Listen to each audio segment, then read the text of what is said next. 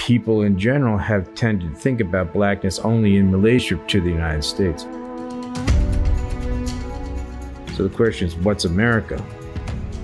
The Black Diaspora Archive, or BDA as it's known for short, is a special project here at UT. It's a collaboration between LLILAS Benson, the UT Libraries, and the Department of Black Studies, as well as the Office of the President.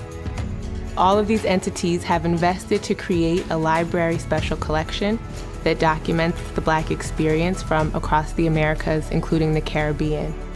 What we're trying to do with the BDA is to think about people of African descent and their agency across the hemisphere. The first step really is preserving and collecting and documenting, because the Black experience worldwide really is underdocumented. It opens up and validates areas of scholarship that previously haven't been validated.